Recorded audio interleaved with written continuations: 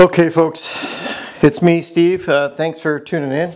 So I want to go through some things here. This is a setup. I have a shop vac and a cyclone separator, and I've been using it for this basement remodel, and it's fantastic. You know, all the dust stays in this separator, and you never really have to empty the shop vac. But it's kind of a hassle to hook them up. You know, this has to go into the inlet of the shop vac, and then this hooks up to your hose and your accessories and so on.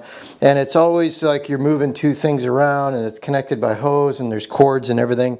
And so I built a container for it all, and I'm going to go through what we designed and why. Okay, so let's go mobile a little bit here, and I'll show you what we got. So basically, I built a base that houses the shop vac itself, and you'll see it has what's called soundboard on the inside, and it has louvers for ventilation. And when we put the shop vac in there, you'll see it fits just right. And of course, you know, you have to design that for your own shop vac. Everything's a little bit different, right? But this one goes in here. And then at the end of this, we're going to go through the sound difference. So it was 88 decibels when it was running before we put it in the box. And so then I'm going to go and put the top on. I'll show you. This is the top that we designed, and it's got component storage there, and then storage for the top cyclone.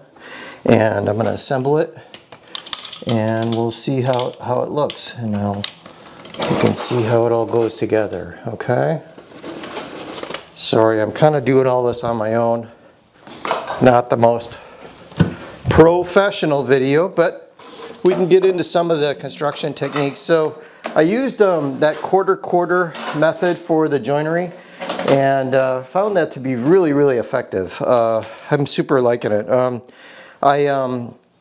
I have made a spreadsheet, which I'm happy to share, which shows how to resize boxes. See, I have little feet on this as well. It shows how to resize boxes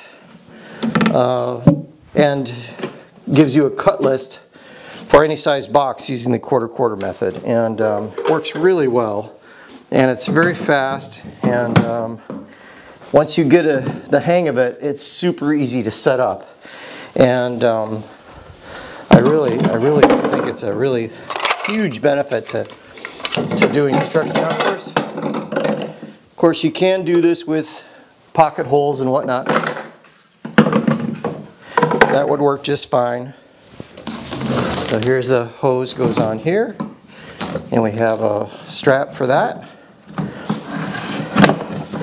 And then we have storage for the cord down in here. You can put both cords on there.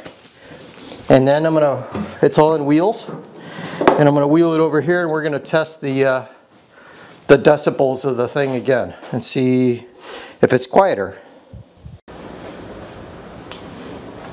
Okay, so here the results are in from the sound test, and it went from 88 to 81 decibels, which is a pretty good reduction.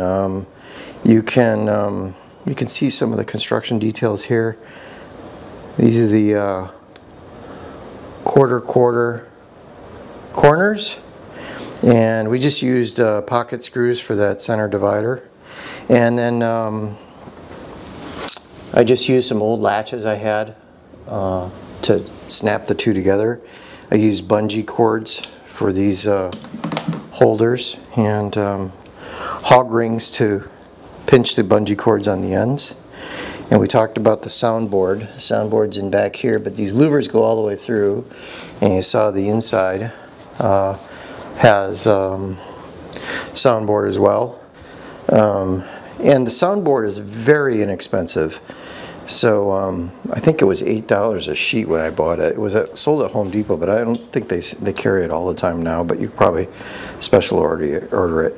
So there you go, that's the vacuum cart. And why do I need a vacuum cart? Well, as it turns out, even though this is a indoor space here, I do woodworking down here once in a while, specifically finishing, but sometimes I end up cutting things, and I have a workbench area over here.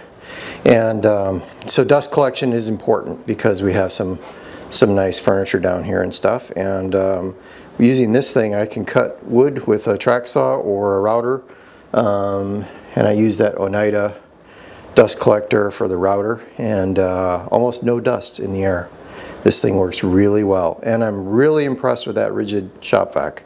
It's an older one, but they still sell them, and it pulls bigger than I think I have a 14-gallon shop vac, or a Granger version of a shop vac. This thing pulls a little bit better than that. All right, thank you.